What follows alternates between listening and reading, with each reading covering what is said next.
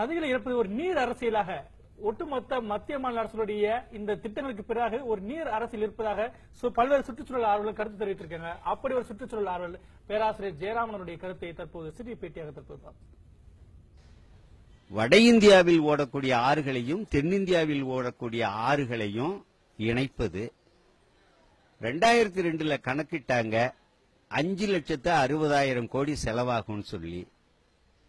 ஆனா இன்னைக்கு என்ன கணக்கிடுறாங்கன்னா ஒரு 11 லட்சம் கோடி செலவாகும் சொல்லி. 15 ஆண்டு காலத்துல இது 30 லட்சம் கோடி 50 லட்சம் கோடியாக மாறும்.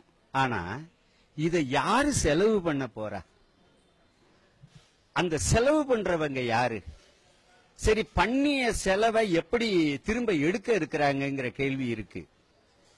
2002 உச்ச நீதிமன்றத்தில் தொடுக்கப்பட்ட ஒரு பொதுநல வழக்குக்கு 2012 ஒரு தீர்ப்பு கொடுத்தது உச்ச நீதிமன்றம்.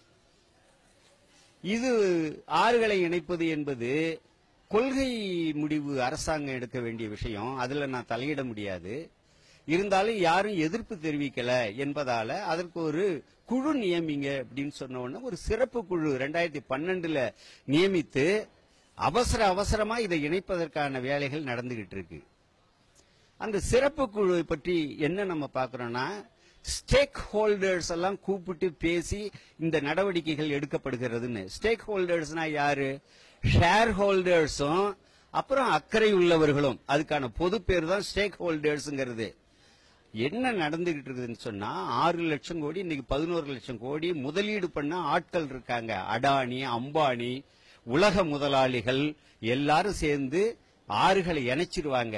இணைச்ச பிறகு பல்லாயிரம் ஆண்டுகளாக மொழி இனங்களுக்கு சொந்தமாக இருந்த இந்த ஆறுகளை இன்னைக்கு தேசிய இனங்களுக்கு சொந்தமாக, அதாவது புரிகிற மாதிரி சொன்னா மாநிலங்களுக்கு சொந்தமாக இருக்கக்கூடிய இந்த ஆறுகளை இந்திய பன்னாட்டு பெருமுதலாளிகள் கைப்பற்றிக் கொள்ளக்கூடிய ஒரு நாசகார திட்டத்துக்கு பேரு தான் ஆறுகள் இணைப்பு திட்டம்.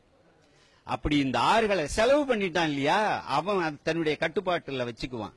வச்சுக்கிட்ட பிறகு இன்னைக்கு சாலையில நம்ம கார்ல போனோம்னாக்கா டோல்கேட்ல பணம் கட்டுறோம்ல, அது போல பணம் கட்டி விவசாயிகள் அப்புறம் பிற பயனாளிகள் அந்த ஆற்று நீரை விலைக்கு வாங்கிக்கணும். அதாவது ஆண்டாண்டு காலமாக மக்களுக்கு சொந்தமாக இருந்த மொழி இனங்களுக்கு சொந்தமாக இருந்த ஆறுகளை அவங்க கைய திருவி பெருமுதலாளிகள் பிடுங்கிக் கொள்ளக்கூடிய அந்த திட்டத்துக்கு பேர் தான் ஆறுகள் இணைப்பு திட்டம்ங்கிறது. நதிநீர் இணைப்பு குறித்து மிக ஒரு அழுத்தமான ஒரு காட்டமான ஒரு அரசியல் கருத்தை பதிவு பண்ணிருக்கிறார் பேராசிரியர் ஜெயராமன்.